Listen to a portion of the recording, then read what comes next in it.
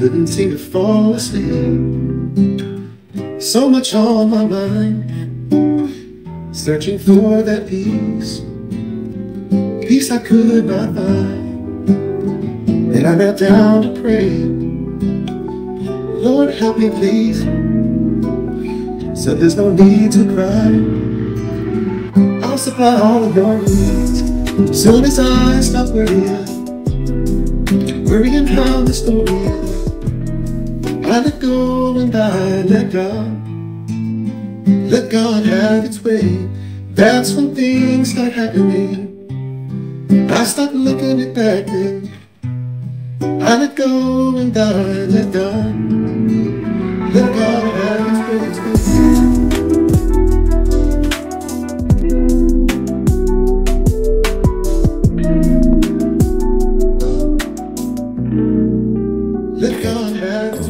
Talk, talk, tick tock, clock running out of time. Casting stones in glass houses, throwing shadows in the shine. Promises in pockets they fold, then they hide. When the curtain pulls back, it's just me on my side. We believed in the flash, sold on the hype. Talk of brighter tomorrows, but the future ain't right. They swore they deliver cash checks with a smile, but all they do is take from us mile by mile. Words in the air, floating like smoke. Promises heavy, but they broke when they spoke fast. Talk smooth, walkers, promises lined in gold, but the truth's in the dust and the stories untold. Gave them our faith, we the people, we the crowd. Handed them the reins, but they playing it loud. Now they're sifting through the scraps, trying to make a meal. It's the same old hustle wrapped in the appeal. They talk dreams, and paint it bright, sell you the stars, and dim your light. Faith turned fog just to trigger the scene, but I'm walking on, keeping it clean. Hands up, reaching for truth through the haze. Gotta move through the maze, past the smoke and the praise. Want a revolution, gotta recycle the plot, but I'm digging down deep, letting go find a God. And what's not, we the roots, we the fight, we the grit, we the voice, let it go and empty. Now it's our choice, stand up, shake off, owning what we can hold. For every step they took, we taking it back bold. No more, no promises, we got the key, moving on forward. It's all on me. I let go and I let Talk, talk, talk, talk, running out of time. Passing stones and glass houses, throwing shadows in the shine. Lay your burdens down, don't carry the weight. Find solace in the unknown. Nigga roots, we the fight, we the grit, but we the stars. Letting go, the love the empty, now it's our choice. Stand up, shake off, all in all what we can hold for. Every step they took, we taking it back, oh. No more waiting on promises, we got the key, moving on forward. It's all on me. Dear President-elect Trump, my name is Rashad. I'm 12 years old and I go to a Catholic school where I'm one of the few black kids in my class. I'm writing because I want to tell you what it's like for kids like me and why I think schools should teach more about race and our real history. Every day I try to fit in and be like everyone else, but it's hard when kids make jokes about the color of my skin or say things that make me feel like I don't belong. Sometimes they don't even realize they're being hurtful because they've never learned about the experiences of people who look like me.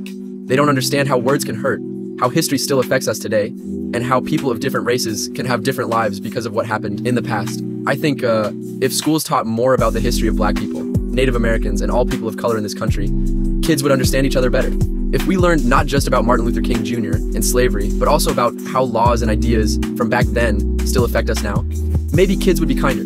Maybe they would understand why my family worries about things that others don't, and why I sometimes feel scared for my brothers and sisters just because of the color of our skin. Teaching about these things doesn't mean we hate America.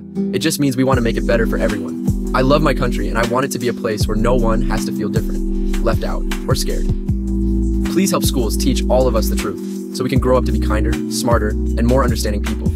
Thank you for listening. Sincerely, Rashad Jackson. Dear President-elect Trump, I am writing this letter with all the hope I have left. I came to this country to give my family a chance at a better life. We have built our lives here. My husband, my children, and I. They are American citizens. This is their home. I work hard every day, pay my taxes, and try to do everything right, just so we can stay together. If you send me away, my family will be torn apart. My children will lose their mother, my husband will be left alone to raise them. I understand the laws, but I beg you to look at us not as statistics, but as people, as a family, trying to stay together. Please, let me stay, so I can watch my children grow up, be here for them, and continue to be a part of the community I love. We just want to keep our family together, to keep loving and working for a better future. Thank you for listening. Sincerely, a mother, a wife, a worker, a human being. Dear President-elect Trump, my name is Emily, and I'm writing to you because I don't know who else to turn to. I am only 14 years old, and something terrible has happened to me. My father did things to me that no one should ever have to go through. It hurt me in ways I can't even describe. Now, I'm pregnant, and I am so scared. I don't want to have this baby. I am just a kid myself, and I can barely understand what has happened to me. My body isn't ready to have a child, and I know that my heart and mind aren't ready either. Every time I think about it, I feel sick. I just want to be able to heal, but I can't do that if I'm forced to go through with a pregnancy that came from something so awful. I know some people don't believe in abortion, but please, I'm begging you to understand that sometimes it's the only way to save someone like me. I don't want to be reminded every day of what he did to me. I just want to be able to have a future, to go to school, to be a kid again. Please, don't make girls like me suffer even more. We deserve a chance to get our lives back. We didn't choose this, and we shouldn't be punished for it. Thank you for listening. Sincerely, Emily. Dear President-elect Trump, I am writing to you as a transgender person who is in the middle of my transition. This letter is not just for me, but for so many others like me who are now afraid of what the future holds because of new laws that could take away our access to the care we desperately need. For years, I struggled to understand who I was. It wasn't until I began my transition that I finally started to feel at peace in my own body. For the first time in my life, I am beginning to feel like I can be myself. But I'm only partway through this journey, and I'm terrified that I won't be able to finish it. The treatments I've been getting are not about changing who I am, but about finally living as the person I've always been inside. When you pass laws that restrict access to healthcare for trans people, it feels like the world is trying to tell us that our lives don't matter. Transition isn't something any of us take lightly. It's not a phase or a choice. It's about survival. Without the medical support I've been receiving, I don't know what will happen to me or to others like me. Imagine what it would feel like to be halfway to becoming the person you are meant to be, only to have that chance ripped away. It's like being told to live in a body that isn't yours, to be someone you're not, forever.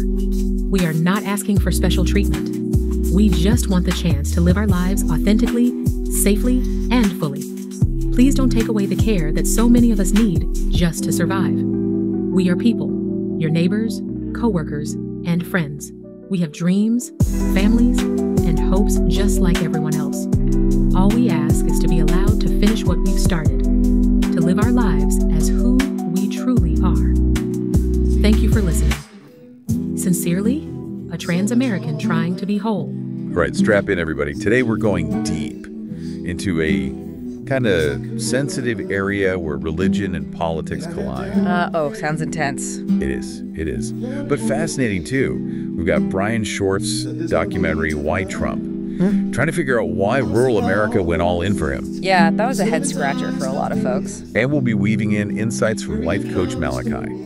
He's all about belief systems and how they kind of run the show, even when we don't realize. Oh yeah, Malachi's great at making you think about the stuff we take for granted. You know, those hidden convictions that wind up shaping, everything, even the political landscape. It's like he throws down this challenge right off the bat, to the listener, like what do we actually believe and why? But then he goes even deeper, like how do those beliefs, the ones we just kind of inherit without thinking, how do they actually affect our lives? Yeah. And not just us, the whole world around us. Yeah, that's deep stuff. It's like he's telling us to pause, hit the brakes, and really look at those assumptions we carry around. Exactly. And then he throws out this wild concept, the collective consciousness. Okay, now that sounds kind of out there. It's not as wacky as it sounds. He uses the stock market as an example. Think about it. When enough people believe in something, even if there's no real data to back it up. Oh, I get it. Like hype, right? Yeah, that's hype. It can actually move the market, create a real, tangible effect. So now think about that applied to politics, how we see candidates, the stories we buy into. It makes you wonder, right, about the power of those beliefs we're not even examining, especially in such a charged arena. So we've got this idea of examining our beliefs and this collective consciousness shaping reality. But how do we tie that to understanding, well, Trump and why he resonated so strongly in rural America? Well, that's where Schorf's Why Trump comes in. He set out to understand this very thing. And the first thing that hit him was this stark contrast. Like, he's comparing the hardcore Trump support he's seeing in rural areas to what he knew back in Chicago. Almost like he found this whole hidden world with a totally different set of rules. Exactly. And as he goes deeper, he starts to get some insight into these communities. Many are feeling forgotten, economically squeezed. They don't trust the government or what they see as elites. And here's the link back to what Malachi was saying. Religion and those traditional values, they're a huge deal in these folks' lives. Okay, I'm seeing the connection. They saw Trump as someone who gets their struggles, someone who represents a simpler time when their values were front and center. It's a powerful longing for a time when things felt right to them. Right, and you can see how those deeply held beliefs about faith and tradition would blend with their politics. Absolutely, and to really grasp this, we need to factor in the historical context of Christianity in America. Okay, history lesson time. Well, the YouTube video we have gives a pretty fascinating, even though it's quick,